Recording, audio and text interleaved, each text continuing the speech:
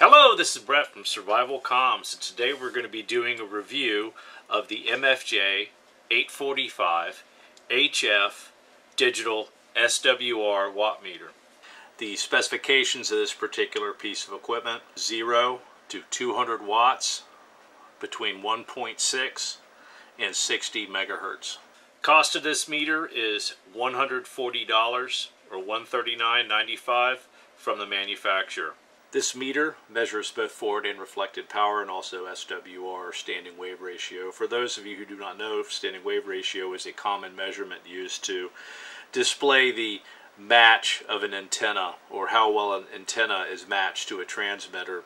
That in and of itself doesn't indicate that the antenna is an effective radiator, but it does show that the transmitter is going to deliver full power into the antenna.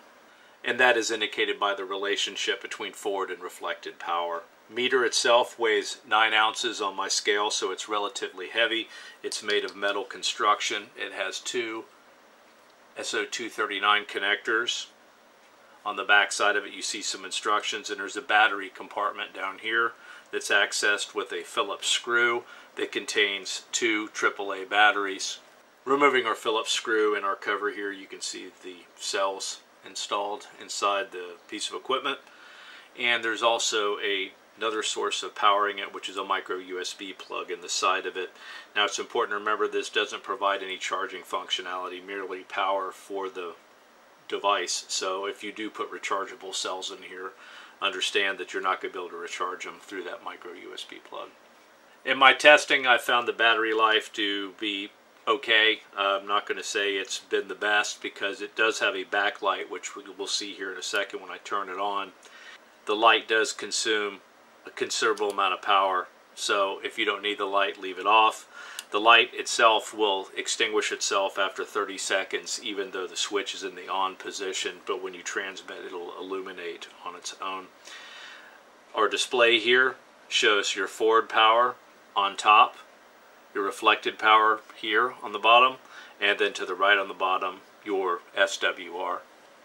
Now, when I originally purchased this piece of equipment, I felt like the form factor of it would be a little bit smaller. Now, this thing isn't huge. I mean, at 9 ounces, it's pretty doggone heavy. But I felt like something in this configuration would be more durable in moving it around and keeping it in a bag or something of that nature.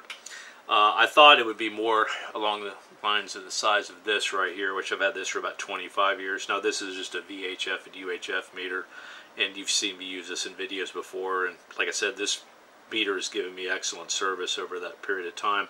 But I thought that it would be small like this particular piece of equipment here, but that was not the case. It is a little bit larger in order to accommodate the batteries, etc., and the display. To make sure that everything is consistent, we're going to utilize the same load and the same cabling for the test.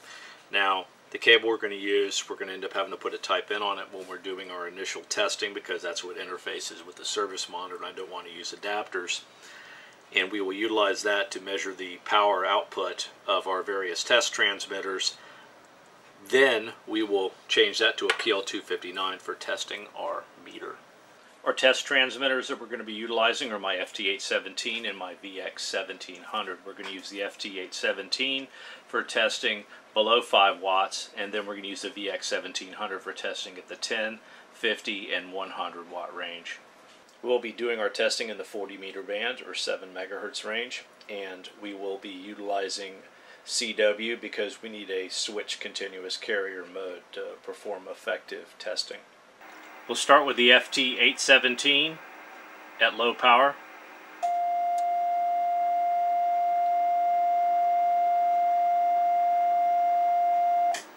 Next, our VX1700 at low power.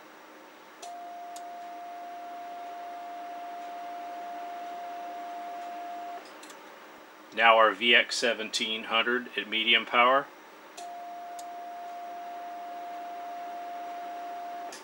And now our VX1700 at high power.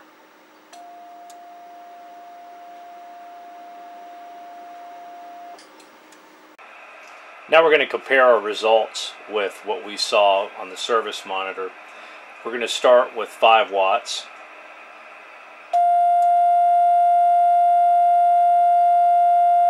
And now we're going to test our 10, 50, and 100 watt range, starting with 10 watts.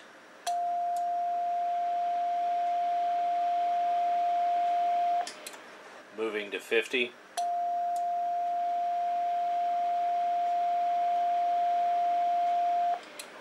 And now to 100 watts.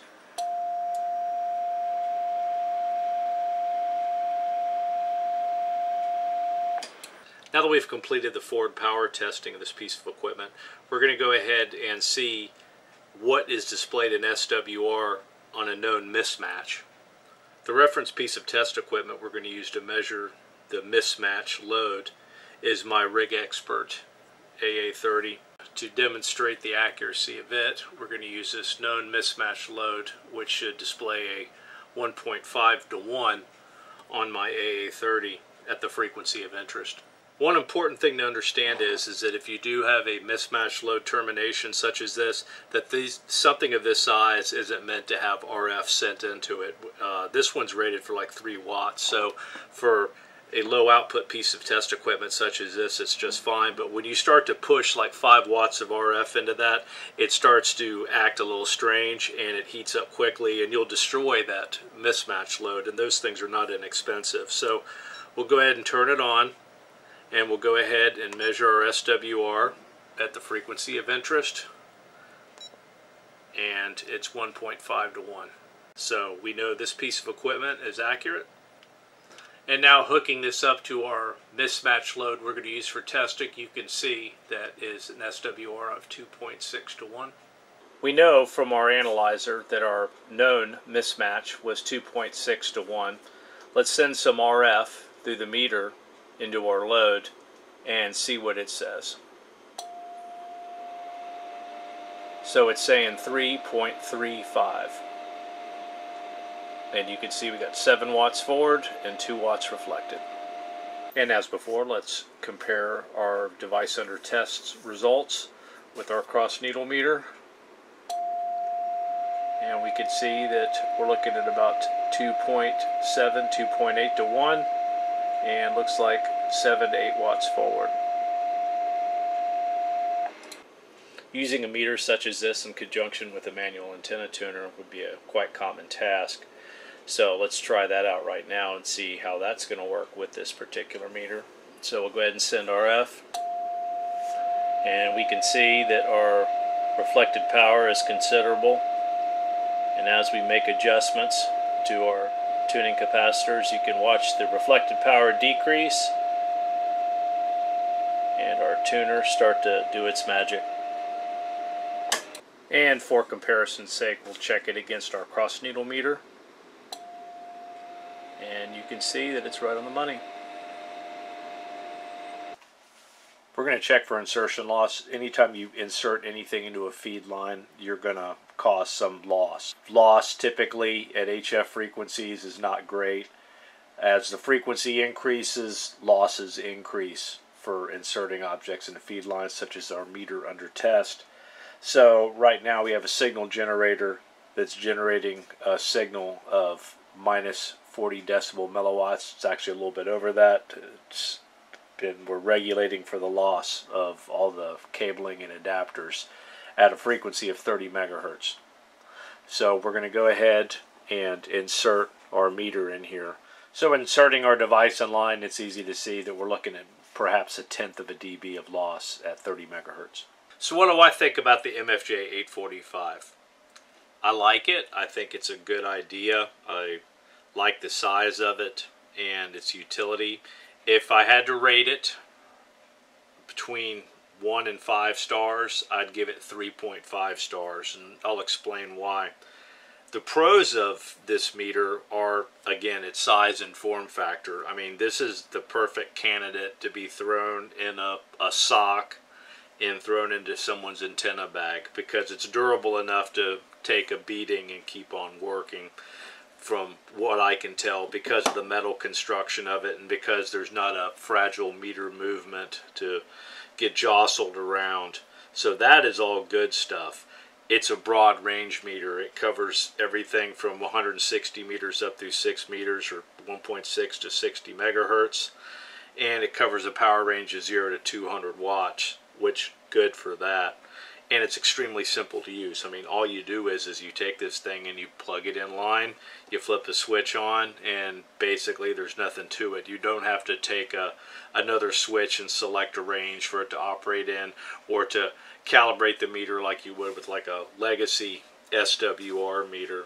Okay, let's move on to the cons. The first con is going to be the cost. It's $140 again for this particular piece of equipment, so it's not inexpensive. The second con is going to be its inaccuracy at low power. This thing's an ideal form factor for pairing it with a QRP type of radio, but the weight of it and the inaccuracy displayed at low power levels was, I mean, we were looking at what, minus 28%. So that's an awful lot. This meter would pair well with the conventional, 100 watt HF radio. So if you running 50-100 watts of power, this right here would be a good choice, but for a QRP radio, I don't think so. The next is the battery. I'm not a big fan of using the AAA batteries. Yes, AAA batteries are available everywhere. However, the chances of leaving alkaline AAA batteries in this and then them corroding is greater than normal. It would be very easy to incorporate some kind of lithium-ion solution in there and then have a charging port that actually charged the batteries on the side of it. I mean, you could use like an NP60 or something of that nature in there. There's not enough room in there for a CR123. I already checked because I was going to change that out myself. But anyway, so some better battery solution. It could also be made more weather resistant. Eliminating these slide switches and having buttons with rubber seals on the outside of it would be nice, and then seals around the perimeter of it. And selection of a better quality PL259 connector rather than the ones that are provided with. Certainly the ones that come with it are functional, but selecting a better quality component would make a better item. Well, I hope this helps. This is Brett from SurvivalComms. Till next time.